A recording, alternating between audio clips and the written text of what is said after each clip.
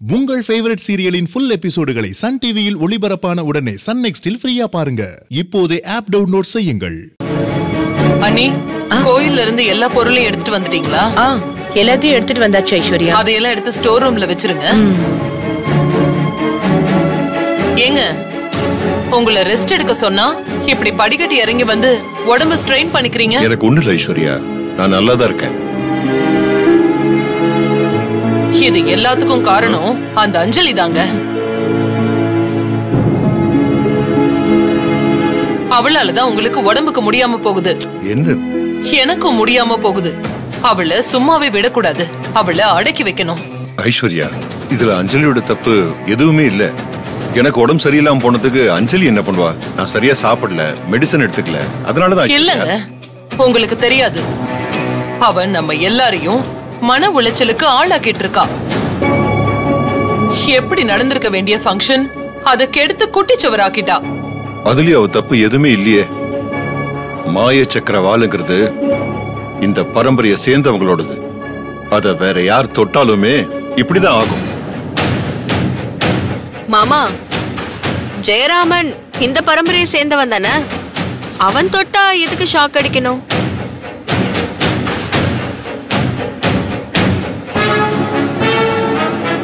ஜெயராம் ஐஸ்வர்யாவுக்கு பிறந்தவன் தானே DNA report சொல்லுதுல்ல.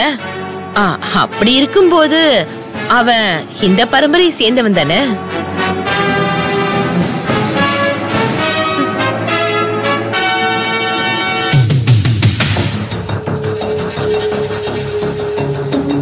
அவனால என் வாள் எடுத்து நிறுத்த முடியல.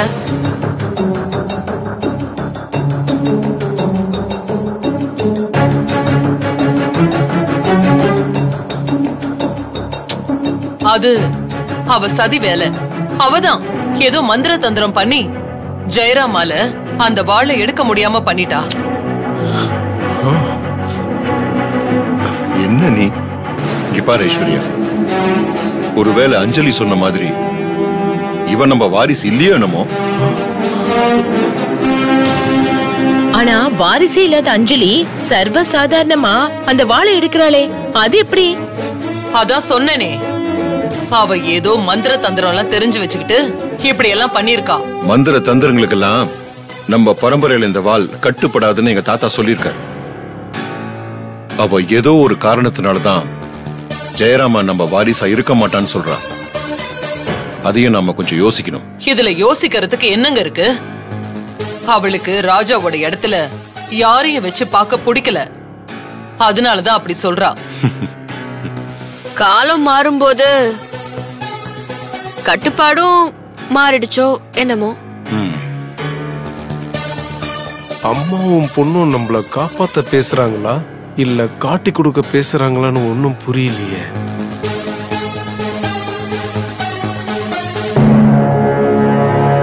ஜெயராம், நீ எதுக்கும் கவலைப்படாதப்பா. மாய சக்கரவால் கதையெல்லாம் தேவையே இல்ல. அதெல்லாம் பழைய சம்பிரதாயம், இப்ப நம்ம கட்டுப்பாட்டுல இல்ல. அதனால நானே ஒரு நல்ல நாளா பார்த்து உன்னை வாரிசா அனௌன்ஸ் பண்றேன்.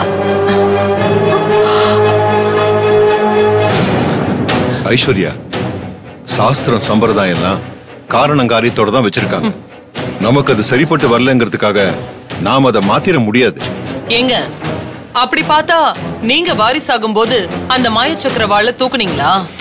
இல்ல இது வரைக்கும் நம்ம வாரிசுன்னு சொல்லி ஏமாத்திட்டு இருந்தானே ராஜா, அவன் அதை தூக்குனானா?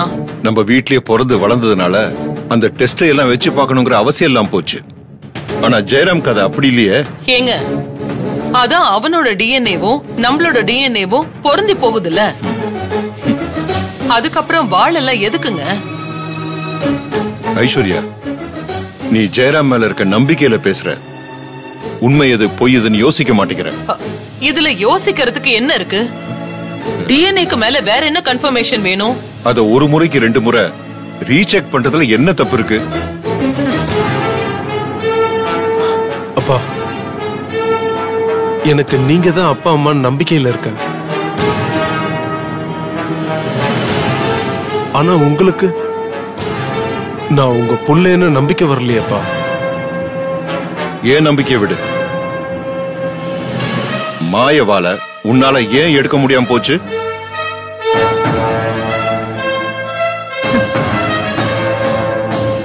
அதான் அம்மா சொன்னாங்களேப்பா, அந்த அஞ்சலி ஏதோ மாயாஜாலம் பண்ணி ஏதோ பண்ணிருக்காப்பா. இது விஞ்ஞான யோகம்பா. மாயாஜாலெல்லாம் எடுபடவே எடுபடாது.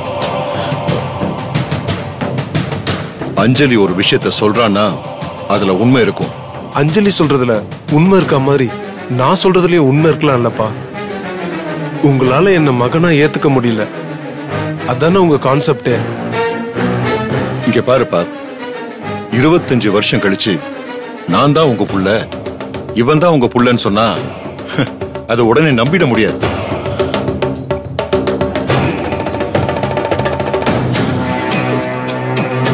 நீங்க நம்ப வேணாம்ப்பா. நான் இங்க இருந்தாலும் வெளியில இருந்தாலும் நீங்க 2 பேரும் தான் என் அப்பா அம்மான்னு நான் நம்புறேன். எனக்கு அது போதும்பா. இந்த வாரிசு பட்டம், பதவி எல்லாமே அம்மா ஆசைப்பட்டாங்கன்னு தான் நான் வாங்கணும்னு நினைச்சேன். இப்ப எல்லாமே கேள்விக்குறி ஆனதுக்கு அப்புறம் நான் எதுக்கு இங்க இருந்துகிட்டு? நான் கிளம்புறேன்ப்பா. உங்களுக்கு யார வாரிசாக்கணும்னு தோணுதோ அவங்கள கூட்டிட்டு வந்து வாரிசாக்குங்க. என்ன நம்பாத இடத்துல நான் இருக்க விரும்பல. நான் வரேன். ஏய் ஜெயராம், அப்படி எல்லாம் சொல்லாதப்பா. நீதான் எங்க புள்ள, உன்னை நான் நம்புறேன். அம்மா, நீங்க மட்டும் என்ன புள்ளன்னு சொல்றதுல எந்த பிரயோஜனமும் இல்ல. அப்பாதான் என்ன புள்ளையே இல்லன்றாரு. அப்ப நான் வரேம்மா. ஜெயராம், நான் சொல்றத கேளுப்பா. ஜெயராம் நில்லு. என்னங்க, அவனை போக வேண்டான்னு சொல்லுங்க. நீங்க அவனை நம்புறேன்னு சொல்லுங்க. கூப்பிடுங்க அவனை. நான் அவனை சந்தேகப்படுறேன்னு சொல்லவே இல்லையே. சந்தேகத்தை கிளியர் பண்ணிட்டு வாரிசு அறிவிக்கலாம் தானே சொன்னேன்.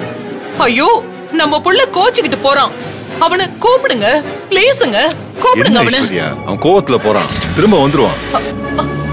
ஐயோ ஜெயராம், இவன் எப்படி ஆயிட்டான்? ஜெயராம், ஜெயராம், ஜெயராம், வா வா. ஐயோ, எங்க போறான்னு தெரியலையே. ஐஸ்வர்யா, கவலைப்படாத. அவன் எங்கேயும் போக மாட்டான். உன்னை விட்டா அவனுக்கு வேற யாரு இருக்காங்க? இது எல்லாத்துக்கும் காரணம் அந்த அஞ்சலி தான். அவ குழப்பி விட்டதுனாலதான் இத்தனை பிரச்சனையும். குழப்பத்துல தானே ஒரு தெளிவு கிடைக்கும். எல்லாம் நல்லபடியா முடியட்டும். அந்த அஞ்சலிய நான் என்ன பண்றேன்னு பாருங்க.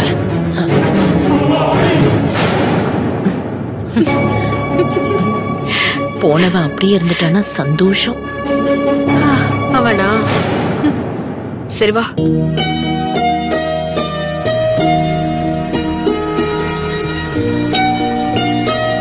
ராஜா, நம்ம எங்க போறோம்?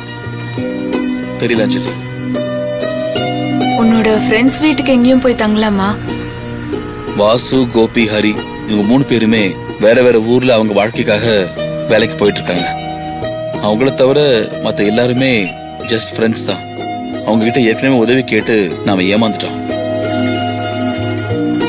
அப்போ அப்பா அம்மா கிட்ட ஃப்ரெண்ட்ஸ் வீட்டுக்கு போறோம்னு சொன்னதெல்லாம் அதை அவங்களை திருப்திப்படுத்துறதுக்காக சொன்னது. உண்மை சொன்னா அவங்க கஷ்டப்படுவாங்கல்ல. ராஜா, நான் மட்டும் உன் வாழ்க்கையில வராம போயிருந்தா உனக்கு இப்படி ஒரு நிலைமையே வந்திருக்காது இல்ல? ஏன் அஞ்சலி இப்படிலாம் பேசுற? நீ மட்டும் என் வாழ்க்கையில வராம இருந்திருந்தா எனக்கு இந்த உலகமே தெரியாம போயிருக்கும். எல்லாரும் நல்லவங்க நம்பி நான் ஏமாந்து போயிருப்பேன். இப்ப என்னால இதை விட 10 மடங்கு கஷ்டம்னாலும் வாழ முடியும் அஞ்சலி. அதுக்கு நான் உனக்கு தான் நன்றி சொல்லணும். என்னாச்சு அஞ்சலி?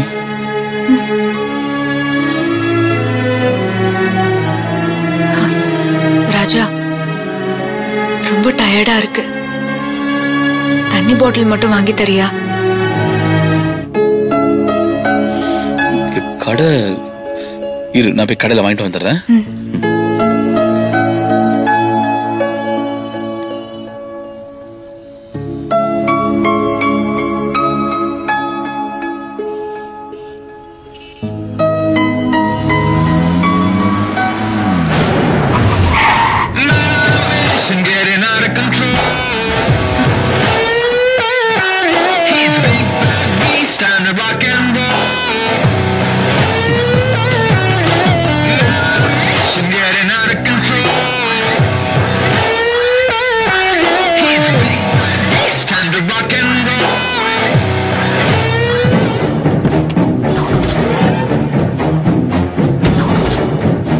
என்ன அஞ்சலி, மூட்டை முடிச்சோட கிளம்பிட்ட? எங்க பாத யாத்திரைக்கா? என்ன வாரிசாக்க விடாம தடுத்த ஓ நிலைமை தான். ஆனா என்னோட நிலைமை மேல மேல போயிட்டே இருக்கு. நீங்க தடுத்ததுனால அது முடிஞ்சு போச்சுன்னு நினைச்சீங்களா? இன்னும் கொஞ்ச நாள் கழிச்சு எப்படி இருந்தாலும் நான் வாரிசாக தான் போறேன். நான் வெட்ட வெட்ட துளிர்க்கிற அந்த வாழை மரம் மாதிரி. வாழை மரத்தெல்லாம் உன்னோட கம்பேர் பண்ணா அது வாழை மரத்துக்கு தான் அவமானம். வாழை மரம் தியாகத்தோட மறு உருவம். உன்ன வேணும்னா கருவேல மரம்னு சொல்லிக்கும். அதுவும் வெட்ட வெட்ட வளரதானே செய்யும். நக்கலு சோத்துக்கே வழி இல்லைனாலும் இந்த நக்கலுக்கு ஒன்னும் குறைச்சல் இல்ல. இப்ப எதுக்கு தேவையில்லாம வழியை மறைச்சு வம்பு பண்ணிட்டு இருக்க? நான் ஒன்னும் உன் வழியில வந்து வம்பு பண்ணல. நீ தான் என் வழியில வந்து வம்பு பண்ணிட்டு இருக்க.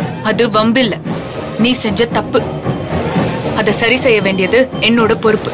என்ன வாரிசாக விடாம தடுக்கிறதுல உனக்கு என்ன கிடைக்க போகுது? என்ன மறுபடியும் ராஜாவை வாரிசாக்கலான்னு பாக்குறியா? அப்படி நான் நினைச்சா அதையும் என்னால பண்ண முடியும். ஆனா அது எனக்கு தேவையில்லை. அப்புறம் இது மட்டும் எதுக்கு அஞ்சலி? நான் வாரிசானா போனா போகுதுன்னு நீ விட்டு போயிட்டே இருக்க வேண்டியதானே? அப்படியெல்லாம் என்னால விட்டுட்டு போக முடியாது. அந்த ஜமீன் உன்கிட்ட இருந்து காப்பாத்த வேண்டிய பொறுப்பு எனக்கு இருக்கு. என்கிட்ட இருந்து நீ காப்பாத்த போறியா?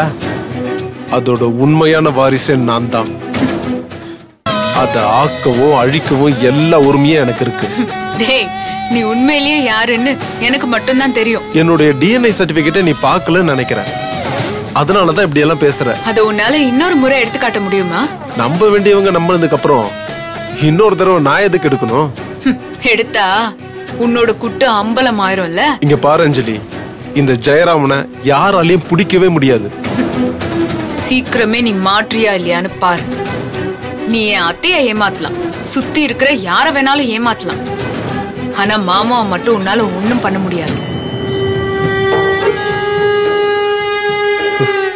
அவரெல்லாம் எனக்கு தூசு மாதிரி. உஃப்னு ஊதிட்டு போயிட்டே இருப்பேன். நான் வாரிசாகிறத யாராலையும் தடுக்க முடியாது. அது நடந்தே தீரும். நான் உயிரோட இருக்கிற வரைக்கும் உன்னால வாரிசு ஆகவே முடியாது. நானா நீயான்னு பாத்துருவோம். இங்க என்ன பண்ற? அஞ்சலி விட்டு பண்றானா? அன்னைக்கு நீ அஞ்சலி மர்டர் பண்ண பார்த்ததுக்கு கொன்னுடா. போலீஸ் இதனால விட்ட கொல்ல விட மாட்டேடா. விடு அஞ்சலி. இல்ல கொன்னுடணும். bro சொல்ற கேளுங்க. கையெடுங்க. ராஜா, ரோடுனா இந்த மாதிரி அசிங்கம்லாம் இருக்கதா செய்யும். நடக்கும்போது கால்ல படதா செய்யும். அத நாம தான் தட்டி விட்டுட்டு போயிட்டே இருக்கணும். இவனும் அந்த மாதிரி தான். நீ வா ராஜா, போலாம். வா. இன்னொரு தடவை எங்க வழியில குறுக்கிட்ட கொன்னுடுவேன். நீ வா ராஜா.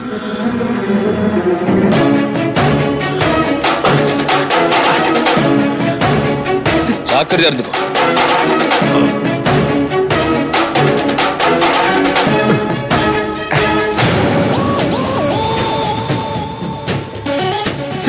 எப்படியோடி அஞ்சலி ஏதோ கோல்மால் பண்ணி ஜெயராம ஜமீன் வாரிசு ஆகிறத தடுத்து நிறுத்திட்டா. எனக்கு அது போதும். அவ தடுத்துட்டாமா. ஆனா அத்தை நல்லா பார்த்து அவனை தான் ஜமீன் வாரிசு அறிவிக்க போறேன்னு சொல்லிருக்காங்களே. உன் அத்தை மூளையை கழட்டி மூளையில வச்சுட்டா போல. ஏமா அப்படி சொல்ற? பின்ன எப்படி சொல்றது? வாழை தூக்குனா வாரிசுன்னு சொல்லிட்டு இப்ப அதெல்லாம் தேவையில்ல, நான் வாயாலேயே வாரிசுன்னு சொல்லிடுறேன்னு சொல்றா. அதத்தான் அந்த அஞ்சலி மந்திர தந்திரம் எல்லாம் பண்ணி வாழை தூக்க விடாம பண்ணிட்டான்னு சொல்றாங்கல்ல. இது சந்தர்ப்பத்துக்கு தகுந்த மாதிரி சொல்ற கதை.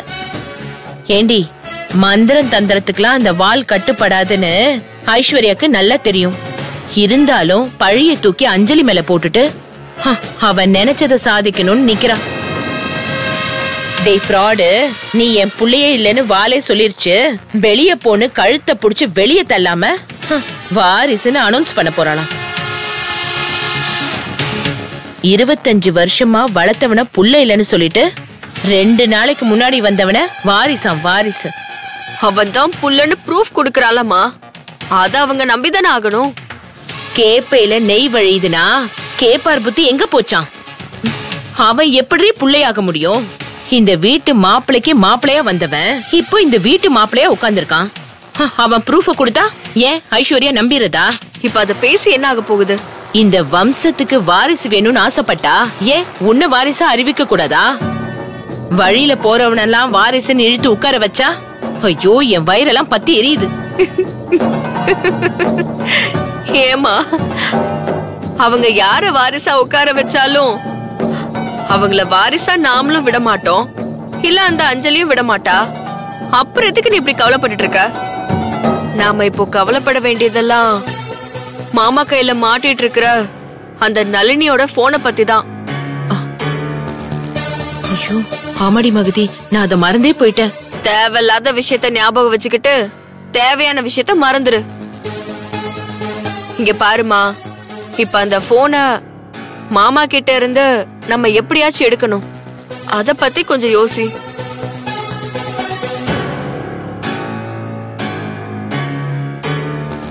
எடுக்கிறத விட ரொம்ப முக்கியமானது அதுல இருக்க வீடியோவை உங்க மாமா பார்க்க கூடாது.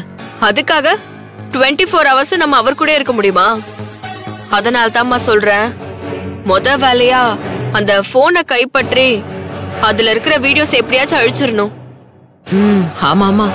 அஞ்சலி தான் வாரிசுங்கிற ஆதாரம் யாருக்குமே கிடைக்க கூடாதுமா. அடுத்து அஞ்சலி ராஜா மாமா கிட்ட இருந்து எப்படியாச்சும் பிரிக்கணும். இந்த 2 தான் இப்ப எனக்கு முன்னாடி இருக்கிற டாஸ்க். எனக்கு தெரிஞ்சு 2வது டாஸ்க் வெட்டிதான். அம்மா, அது என்னோட பர்சனல் விஷயம், நீ தலையிடாத. சின்ன வயசுல பல்ப காமிச்சு இதான் நிலான்னு சோறு ஊட்டினேன். இன்னும் அந்த பல்பையே நிலான்னு நினைச்சிட்டு இருக்கா. என்ன பண்றது?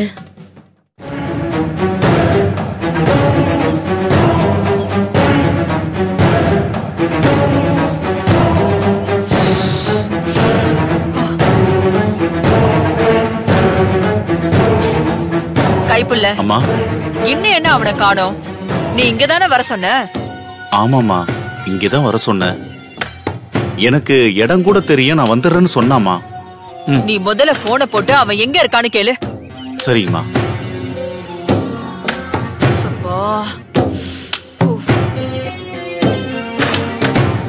அவன் எனக்காக காத்துட்டு இருந்த காலம் போய் இப்ப நான் அவனுக்காக காத்துட்டு இருக்கிற நிலைமை வந்துருச்சு. என்ன பண்றது? வாரிசு ஆகட்டும், அதுக்கப்புறம் நான் அவனை வச்சுக்கிறேன்.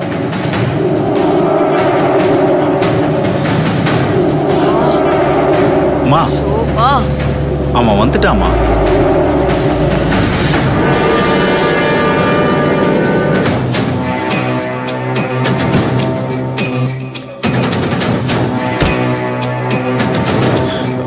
அக்கா, டேய், எவ்வளவு நேரம்டா உனக்காக வெயிட் பண்ணிட்டு இருப்போம் நாங்க? அக்கா, நான் அப்பவே வந்திருப்பேன்க்கா. வழியில அந்த அஞ்சலியும் ராஜாவையும் பார்த்தேன். சின்ன சண்டையாயி போச்சுக்கா. ஏண்டா, அவங்களுக்கு வீடே கிடையாதா? எங்க போனாலும் நம்ம பின்னாடியே வருவாங்களா? இல்லன்னு தான்க்கா நினைக்கிறேன். 2 பேரும் மூட்டை முடிச்செல்லாம் கட்டிக்கிட்டு ரோட்ல நடந்து போயிட்டு இருந்தாங்க.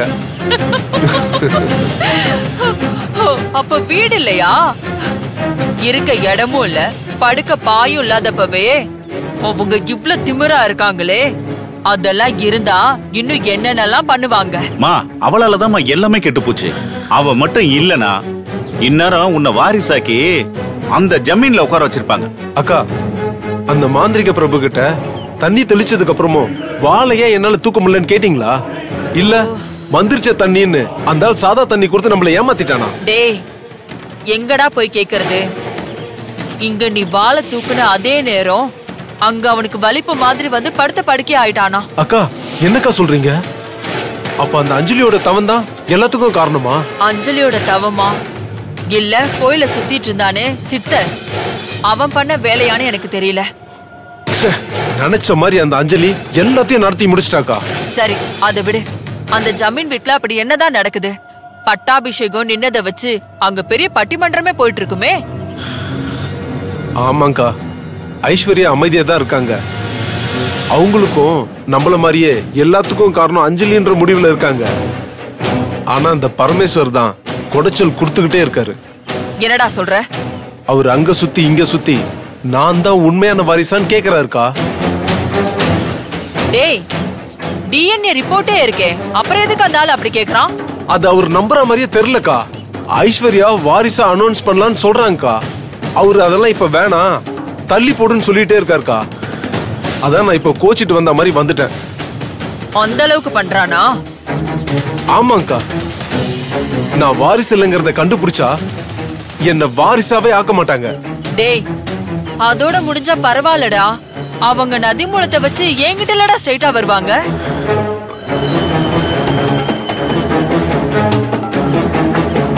வேற வழியே இல்ல, அவரை தூக்கிட வேண்டியதான். அவரை தூக்கிட்டு வந்து நம்ம குடன்ல அடைச்சு வச்சிடலாமா? முட்டாள், நான் சொன்னது தூக்குறது, அவரை ஒரேடியா மேல அனுப்புறது. மேல அனுப்பி வச்சிடலான்னு சொல்றேன். ஆமாக்கா, நீங்க சொல்றதுதான் சரி. அவரை வச்சுக்கிட்டு போராடிக்கிட்டு இருக்கிறத விட போட்டு தள்ளிடுறது தான் நல்லது. அந்த வீட்ல இப்போதைக்கு ஐஸ்வர்யாக்கு இருக்கிற ஒரே தூண் பரமேஷ் மட்டும்தான். அவரை நாம தூக்கிட்டா அவளை ஒத்த மரமாக்கிடலாம்.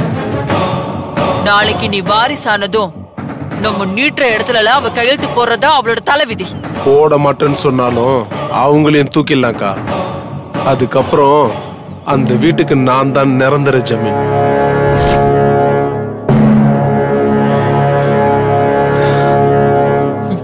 நேத்து வந்த உனக்கே நிரந்தர ஜமீன் ஆகணும்னு ஆசையா இருக்கா? அப்போ 25 வருஷமா காத்துட்டு இருக்கிற நான் எங்கடா போவேன்? என் ஆசையை தீர்த்து வைக்கதான் நான் உன்னை முன்னாடி நிறுத்தினேனே தவிர நான் ஓ ஆசையை நிறைவேற்ற பின்னாடி இல்ல.